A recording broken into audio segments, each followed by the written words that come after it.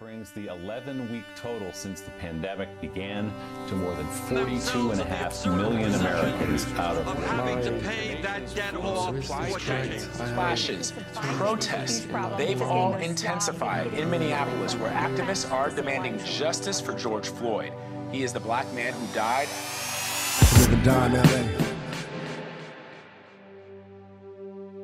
There's a song my late grandfather loved, and it went a little something like this. I've had some good days, I've had some hills to climb. I've had some weary days and some sleepless nights. But when I look around and I think things over, all of my good days outweigh my bad days. I won't complain. As I got older, I couldn't understand how someone who witnessed so much hate, pain, and despair could say that all of their good days outweighed their bad days, and they couldn't complain. My grandfather's name is Pastor Rayo Weaver Sr. He was a grandson of slaves and a man who lived through Jim Crow segregation.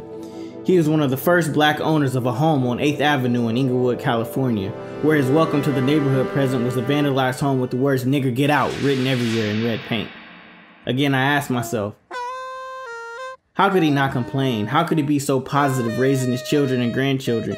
How could he give us hope in a world that wronged him so many times and hated him simply because of the color of his skin? To be honest, it's something I struggle to comprehend daily.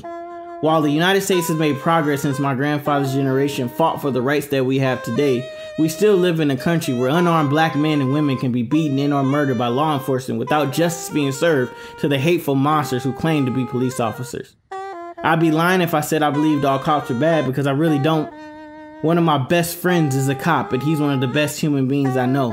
The problem is a system that doesn't properly punish those who don't value the lives they've sworn to protect.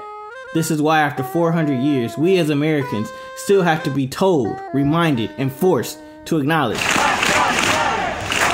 Black Lives Matter. So yeah, I don't know how my grandfather was able to live the life he did and give my family the life we have. Honestly, I don't know if I'll ever get all the answers I want. I just know Rayo Weaver Sr. taught me the only thing I could 100% count on in this life is love.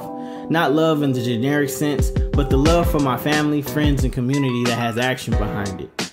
Through all the bullshit that's going on, I want all my brothers and sisters to know I love y'all. So if that means staying on calls all through the night to keep people sane, signing petitions, giving my last dollar to a brother or sister in need, being there for and with my people by protesting when unarmed black men and women are killed, then that's what the fuck I'm gonna do, because I am my brother's keeper.